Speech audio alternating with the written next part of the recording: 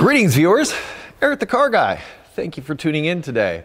And today I have the 2008 Acura TL in the bay. Some of you might remember last November 2021, I was driving back from Indianapolis and the thing just quit on me. It just stopped. It wouldn't restart. It would turn over, but it just would not start. So in today's episode, I'm going to explore why that happened and hopefully fix it before the end of the episode. Let's find out what's going on with the TL. 2008 Acura TL 3.2 liter J Series V6. These things are awesome engines. They really don't have a whole lot of problems in my experience. I'm going to start simple with this. I sort of had suspicions about the timing belt when I replaced it when I first got this car. So the first thing I'm going to check is there's a little window right here that you might see on the side of the timing cover, and I can turn the engine over and see if that's turning. If it is turning, then I know that the timing belt's turning and the camshafts are turning. If it's not turning, well, then I know I got an issue there and I got to take apart the timing belt stuff. Here's how things look with a little light on them. You can more clearly see the cam gear there through the plastic cover. Because I turned it over quite a bit, I ran the battery down, so I'm going to use my jump box for this test to make sure that it turns over fast enough. These TLs have a feature to where you don't have to hold the key in the crank position. You just need to turn it to the crank position once and it will continue to crank until the engine starts. This is going to be super convenient for the test that we're performing now. Yeah, that's not moving. That's not good. Well, we know what we've got to do next. I'm going to need to remove the timing covers and everything here to find out, well, what broke that led us to the situation where these cam gears are not spinning. Engine won't run otherwise. Since I've covered this in detail already, I'm not going to cover it in detail now. I'll get everything apart. We'll see what we're dealing with. We'll go from there.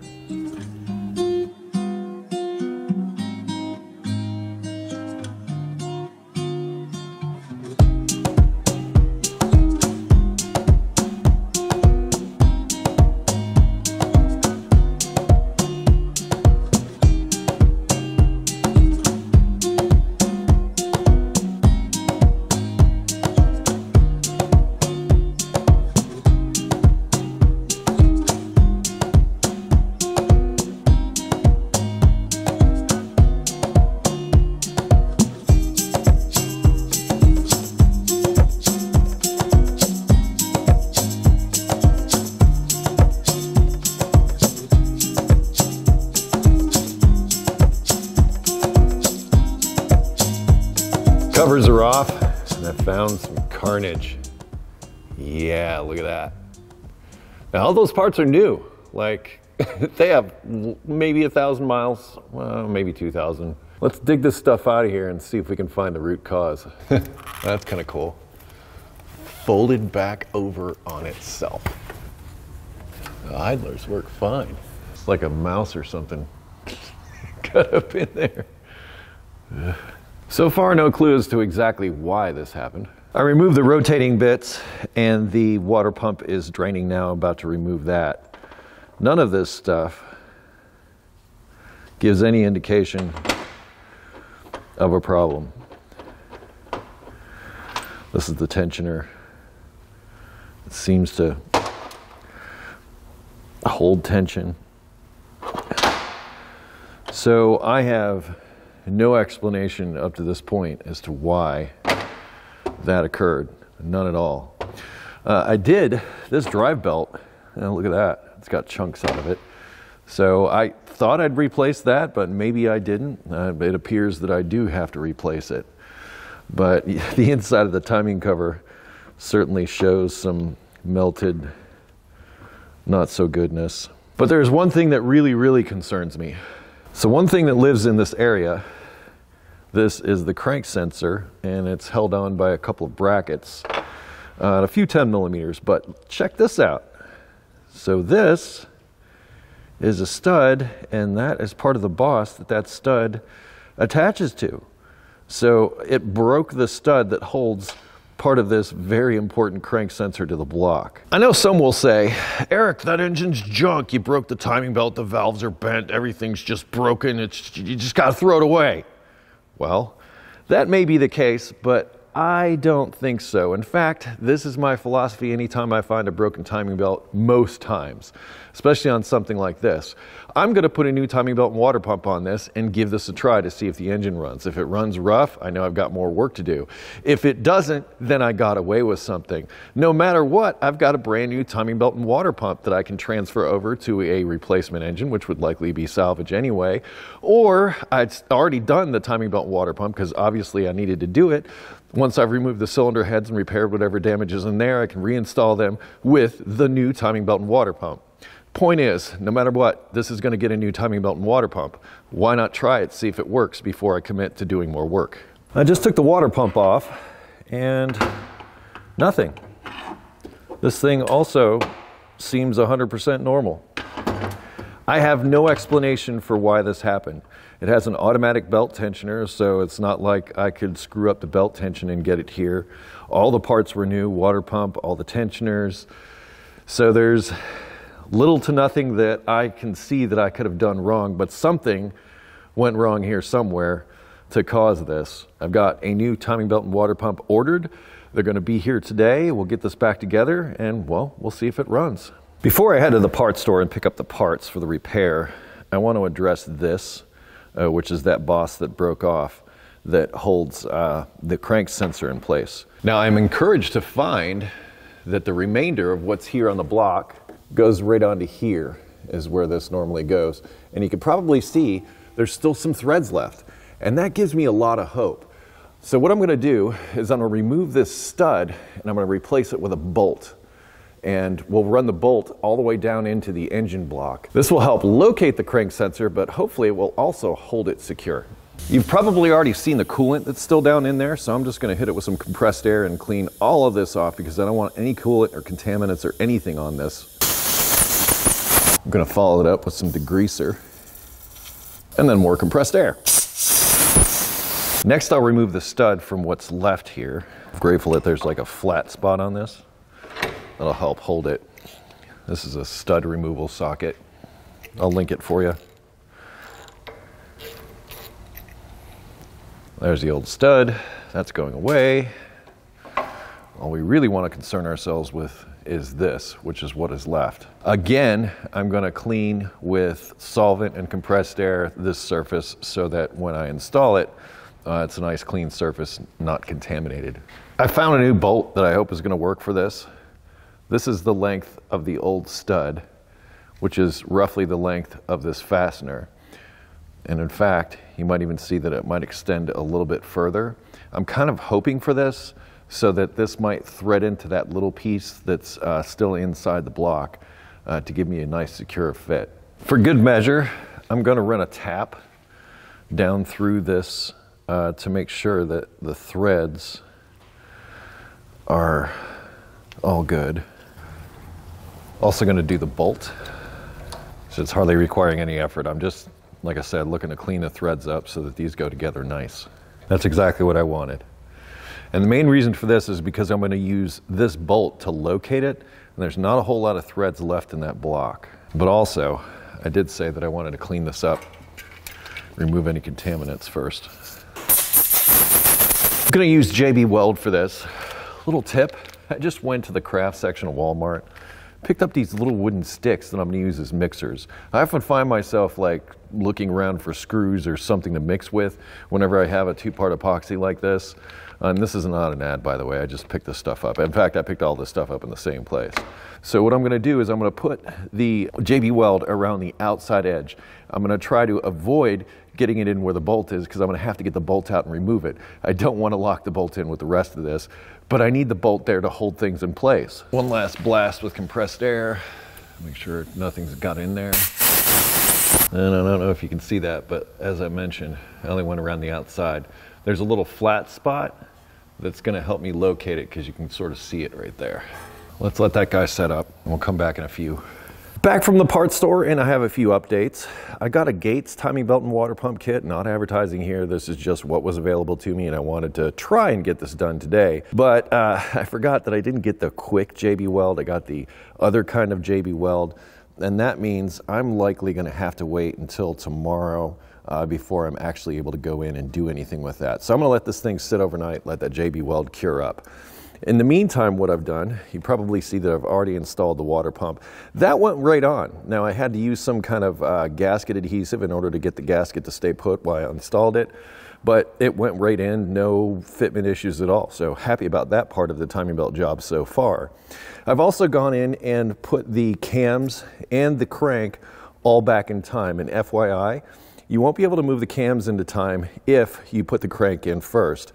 So leave the crank like, 25, 30 degrees off of center so that the cam can rotate. If the pistons are all the way up at the top, this is the danger here, they could come in contact with a piston, you won't be able to rotate the engine. For you, it's only gonna be a couple of seconds, but for me, well, I'm gonna go home, get myself some food, come back.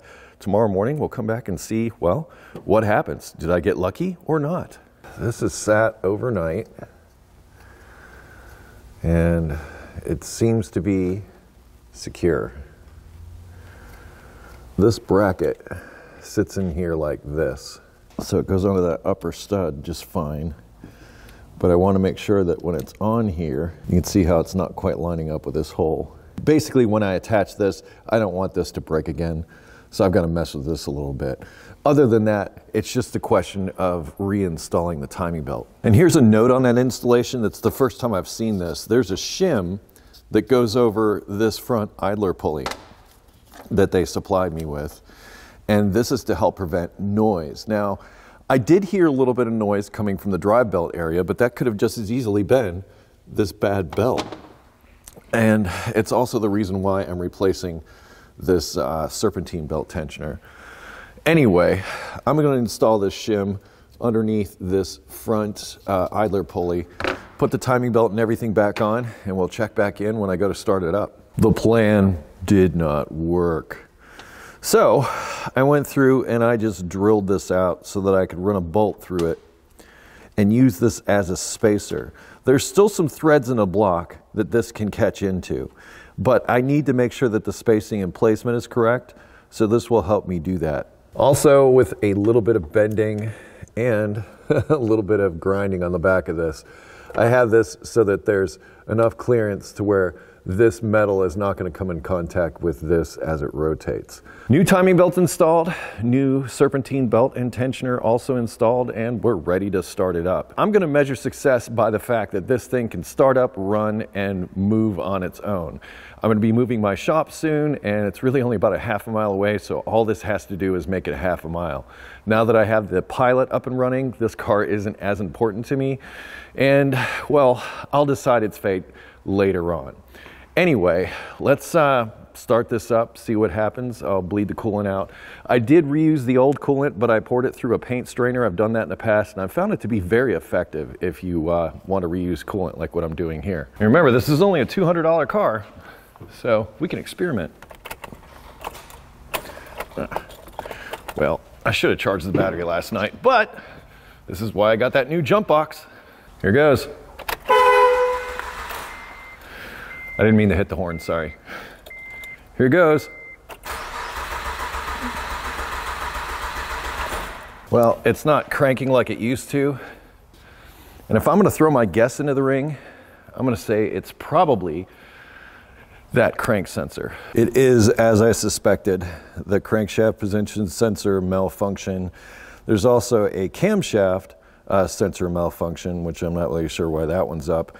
Maybe there's a discrepancy between the two because these two tell on each other if one of them's bad.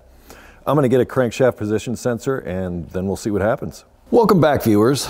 I have removed the timing covers. I had to remove all of the timing covers because the tops are locked into the bottom, but I didn't have to remove anything with the timing belt because the sensor is separate. And by the way, straining out coolant, good idea. Okay, I have the new crank sensor here, and I just wanted to give you a little bit of a note. You might see this little tab that sticks up there. Well, it's broken off of the old one and it was still in the block. Let me show you how I got it out. Now that came out of this little area right here. And what I did is I just took a screw and screwed it in and just pulled it out. So I used this as sort of a makeshift puller just to get that out of there. I tried picking it out, it wouldn't come out, but this came right out. So I hope that helps you if you have a similar situation. Here's the part number for the sensor I'm installing. Yes, it is an aftermarket one, but the original equipment ones are stupid expensive. I'm gonna install the new sensor now, put everything back together, and I'll check back in when we're ready to start it up. Do you think it'll run? Now I did charge the battery overnight, so it should be good.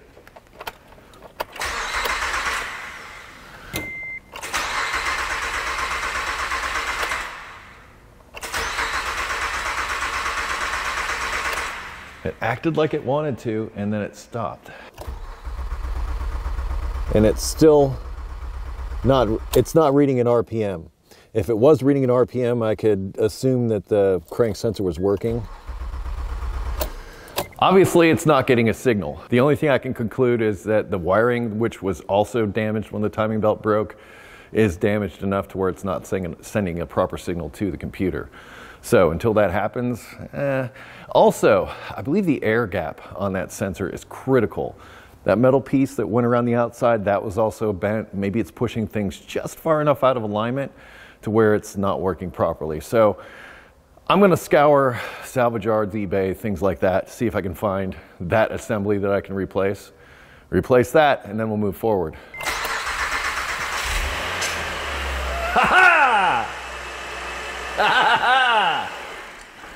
Yeah, okay. I know what's going on now. But that engine is okay. Eric, what'd you do? Well, I went and I messed around. I could just get through where the timing cover was worn through from where the belt broke to the bottom of the plug on that crank sensor. And that thing is just not staying connected. So I'm gonna take this apart again and do what I can to try to make sure that that stays connected. And once I do, this will maintain an RPM signal. You heard it run, it's not hurt. Ha ha! All right, I know you're gonna hate this, but I'm gonna remind you this is my car. I've taken 2 self-tapping screws and run them in underneath this. And believe me when I say that these are not loose, they're not going anywhere, but what they're doing is they're forcing the connector up into the sensor. That engine is screwed. Sorry, dad jokes. Anyway, here it is. I didn't do anything but put the belt on it, I swear, and that crank sensor. And here we are. And I'm kind of wondering if I would have done my little screw trick with the old crank sensor, if that would have worked. So don't assume just because the timing belt breaks that it's game over.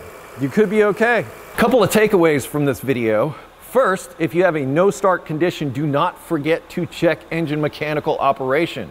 Yes, it was the first thing I checked here because honestly, it was my #1 suspect, but don't forget about that. I have all kinds of people messaging me, sending me emails saying I replaced every sensor on the vehicle, it still doesn't start, and they never bothered to check to see if the engine worked mechanically first. A simple compression test or check to see if the engine's spinning like I did here. That could save you a lot of time, effort, and trouble and expense of buying parts that aren't necessarily gonna fix anything. Next thing to take away, counterfeit parts. And that's what I believe caused this whole thing. This timing belt water pump wasn't on there that long, and you might even see that there's a little bit of goo coming out of that weep hole. This was not that old, and I was always concerned about it from the beginning because I've never seen a Honda water pump come wrapped in plastic like this one did. I'm glad I replaced everything, and that Gates kit seems to do the trick. But at some point, I do plan to go back in and replace that little piece of harness before I really start driving this again. For now, I just want to get it up the street to the new shop when the time comes so I don't have to tow it. And as far as when that's going to happen, I still don't know when I'm moving yet. I'll link a video in the description I did recently about that. Lastly, if you break a timing belt, even on a J-Series interference engine, throw a belt on it and see what happens. That's what I say. You could get lucky, or you'll have that timing belt and water pump in case you need it. So even if the engine is damaged and you decide to repair it, you're still gonna have to replace the belt anyway. Even if you decide to replace the engine, which most likely is gonna come from a salvage yard, you'll probably wanna put a new timing belt and water pump on it. In which case you can take the timing belt water pump that you just put onto your broken engine, move it over to your new engine, and you're good to go. My point is, no matter what, you're gonna have to deal with the timing belt and water pump. Why not take a chance? You could get lucky. Anyway, parts, tools, additional info, link down in the description. Also a link to EricTheCarGuy.com, which is where I ask you go if you have automotive questions. Other than that, thank you so much for watching today. Remember, I post videos on Fridays, so come back and see me then. Also, don't forget to subscribe and hit notifications so you know when I post new videos. Be safe, have fun, stay dirty. Thank you so much again for watching. I'll see you next time.